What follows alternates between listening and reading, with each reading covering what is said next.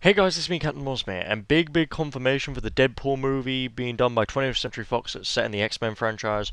Pretty much TJ Miller, who's in an unknown role, who's playing a comedy role in the film, has confirmed he will be playing pretty much on Twitter. He said, yes, yes, y'all, Weasel in the house, obviously while filming the Deadpool movie as that's lately just started filming. And yes, he will be playing the comic character Weasel pretty much. So there's confirmation for you guys.